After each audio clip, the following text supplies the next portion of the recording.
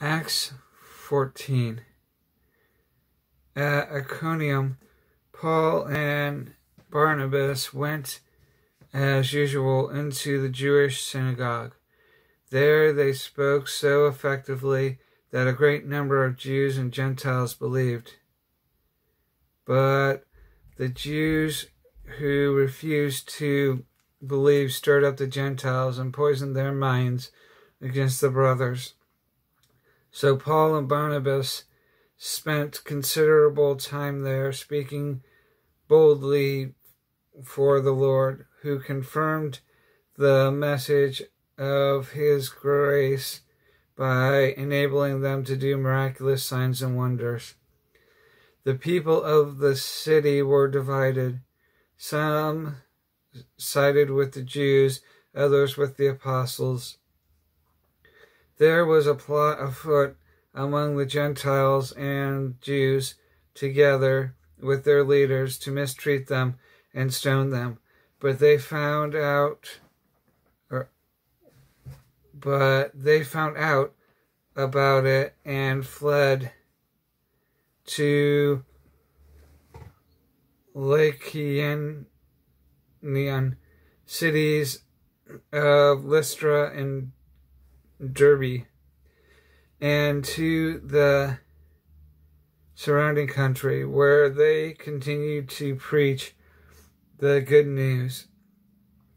In Lystra there sat a man crippled in his feet, who was lame from birth, and had never walked.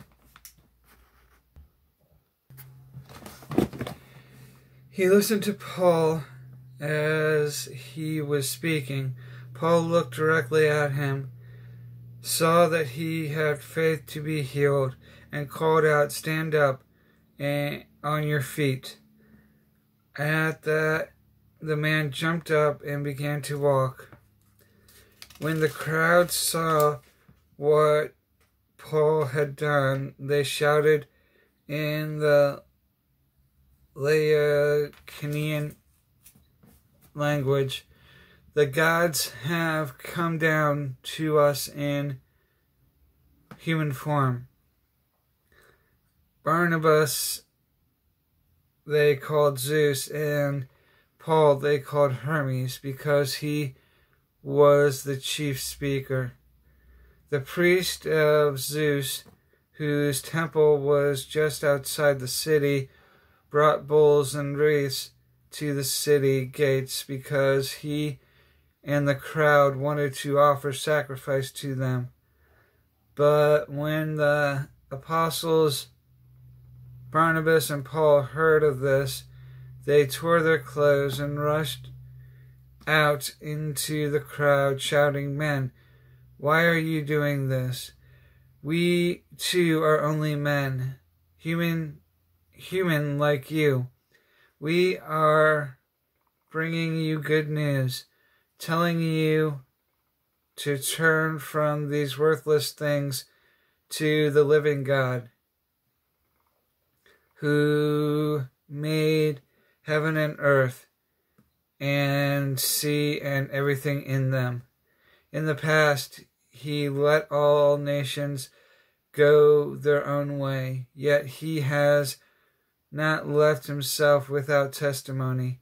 He has shown kindness by giving the rain from heaven and crops in their seasons. He provides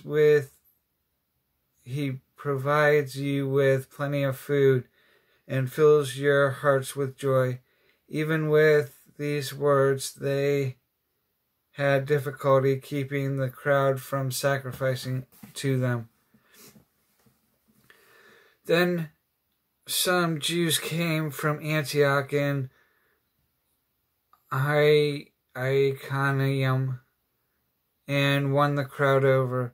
They stoned Paul and dragged him outside the city, thinking he was dead.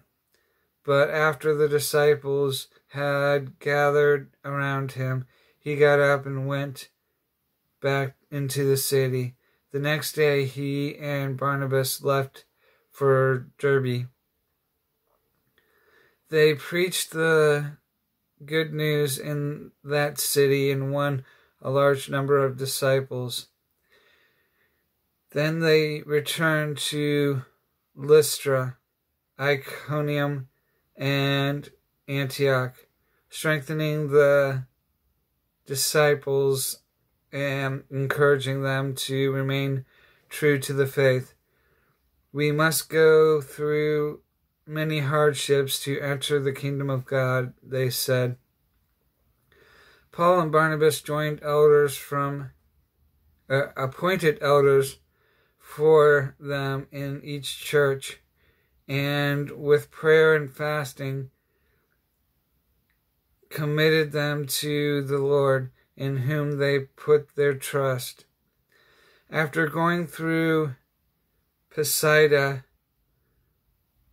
they came into Pamphylium.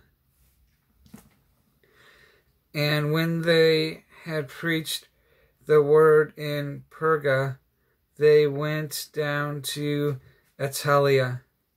From Attalia, they sailed back to Antioch, where they had been committed to the grace of God for the work they had now completed.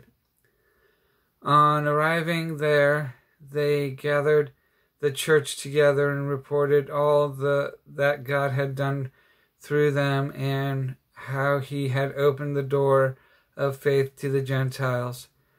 And they stayed there a long time with the disciples.